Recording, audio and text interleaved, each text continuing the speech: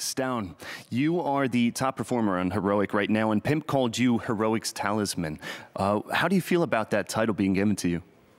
I mean, it's always nice having compliments given out. I mean, we played really good in the opening match yesterday against FaZe, didn't go too well. So, I mean, it's all about just like being focused for today's game. So, yeah, we're focused.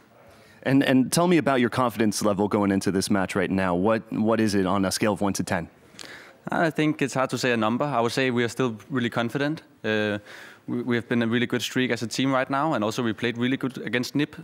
Yesterday it looked a bit bad, but like if you actually look on it, I think we should have won Ancient. On Inferno, they were for sure the better team, so I would say we still have really good confidence.